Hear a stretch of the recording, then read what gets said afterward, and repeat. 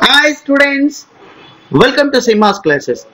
Z-transformல இங்க ஒரு சீக்வென்ஸ்க்கு எப்படி Z-transform கண்டுபிடிக்கிறதுன்றத இன்னொரு எக்ஸாம்பிள்ல பார்க்க போறோம். Find Z of 1 by n into n minus 1. ஆக்சுவலா நமக்கு தெரியும் Z-transform அப்ளை பண்ணும்போது சீக்வென்ஸ் வந்து டினாமினேட்டர்ல ப்ராடக்ட்ல இருக்கு. அப்படி இருந்தா அது வந்து டைரக்டான ஃபார்முலா கிடையாது. சோ முதல்ல இத பார்ஷியல் ஃபிராக்ஷன்ஸ்ல தனித்தனி டேர்மா மாத்திப்போம். அப்ப எப்படி எழுதிக்கலாம்?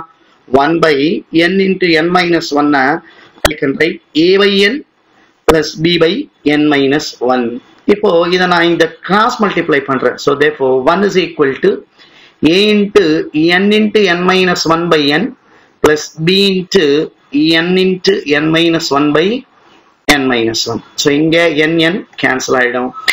இங்க n minus 1 cancel ஆயிடும். அப்போ 1 is equal to a into n minus 1 plus b into n. So இந்த equationsல இருந்து a and b வேல்யூவை கண்டுபிடிக்கணும் by giving suitable values to n. இப்போ n 0வா இருந்ததுன்னா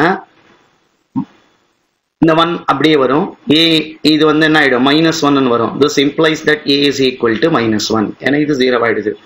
If n is equal to 1 போட்டோம்னா இந்த 1 அப்படியே வரும். இந்த டேர்ம் 0 ஆயிடுது. b into 1. This implies that b is equal to 1. அப்ப a ஓட வேல்யூ -1, b ஓட வேல்யூ +1.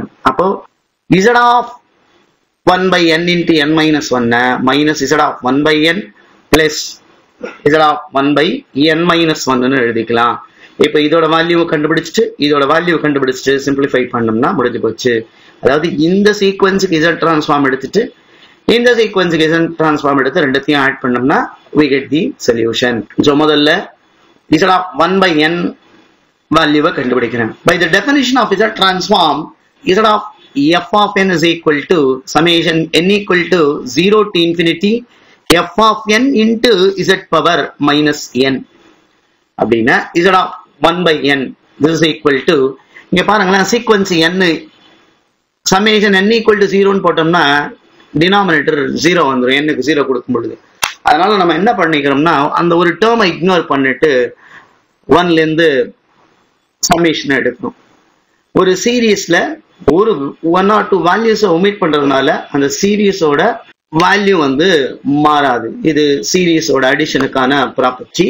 அதனால அந்த ஃபர்ஸ்ட் டேர்மை எனக்கு கன்வீனியன்ட்டா ஆட் பண்றதுக்கு ஏத்த மாதிரி பண்ண முடியாதுன்றதுனால நான் அதை ஒதுக்கிட்டு மீதி டேர்மை ஆட் பண்றேன். So summation n is equal to 1 to infinity z power minus n நம்ம எப்படி எழுதுவோம்? 1 by z whole power n ன்னு எழுதிப்போம் by n. இப்போ n க்கு 1 கொடுத்தா this is 1 by z by 1 plus 1 by z the whole square by 2 plus 1 by z the whole cube by 3 plus etc.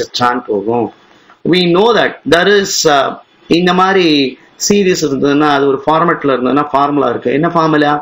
log of 1 minus x that is equal to minus of x by 1 plus x square by 2 plus x cube by 3 plus etc. அப்ப இதுக்கு நான் apply பண்ணோம்னா this is equal to minus log of 1 minus 1 by z. இப்ப இதை ஃபர்தரா simplify பண்ணா minus log LCM எடுத்துக்கிறேன் z minus 1 by z ன்னு வரும். ஸோ இந்த மைனஸ் நமக்கு தெரியும் லாகரிதம்ல there is a formula m log n ன்னா இந்த m வந்து n பவர்ல எழுதிக்கலாம். அப்போ இந்த -1 வந்து இதுக்கு பவர்ல எழுதிக்கலாம். எப்படி எழுதலாம்?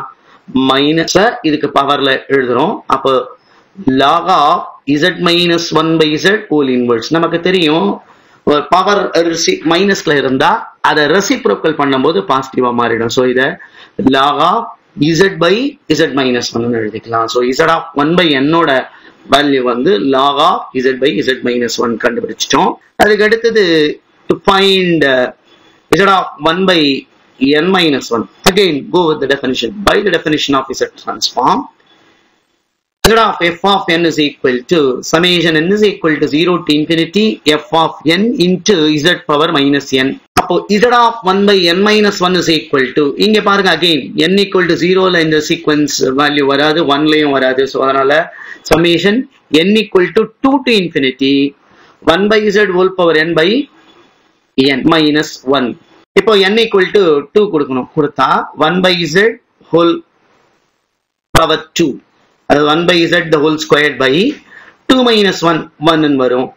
அடுத்தது 1 by z whole cube by 3 minus 1 2 ன்னு வரும். plus 1 by z whole power 4 by 4 minus 1 3 ன்னு வரும். plus etc. இப்படியே சீக்வென்ஸ் போகும். and again denominatorல நம்பர் வந்தா infinite seriesக்கு this is the formula log of 1 minus x is equal to minus of x by 1 plus x square by 2 plus x cube by 3 plus etc.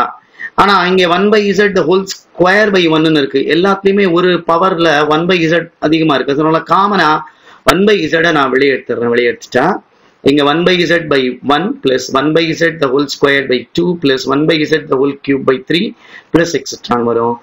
so இதுக்கு இந்த ஃபார்முலாவை apply பண்ணா இங்க 1 by z whole thing into minus log of 1 minus 1 by z வரும். இப்போ again இப்பதான் இதெல்லாம் பார்க்கணும் எப்படி சிம்பிளிஃபை பண்றதுன்னு. இப்போ இந்த 1 by z அப்படியே எழுதிக்கிறேன். மைனஸ் log of LCM எடுத்துக்கிட்டா z minus 1 by z ன்னு வரும். அடுத்த ஸ்டெப் 1 by z இந்த பவர் வந்து மேல போச்சுன்னா z minus 1 by z whole inverse வரும். இத பாசிட்டிவா மாத்ததுக்கு இத ரெசிப்ரோக்கல் எழுதிக்கலாம். அப்போ 1 by z into log of z by z minus 1. இப்போ இதோட வால்யூம் கண்டுபிடிச்சிட்டோம். இங்க இதோட வால்யூம் கண்டுபிடிச்சிட்டோம். அப்ப இதுல எடுத்து சப்ஸ்டிட்யூட் பண்ணணும். substituting in this equation என்ன வரும்? z of 1 by n into n minus 1 is equal to minus log of z by z minus 1. இதெல்லாம் நம்ம பிரிச்சு எழுதி இருக்கோம். இப்போ இதோட வேல்யூ என்ன கண்டுபிடிச்சிருக்கோம்?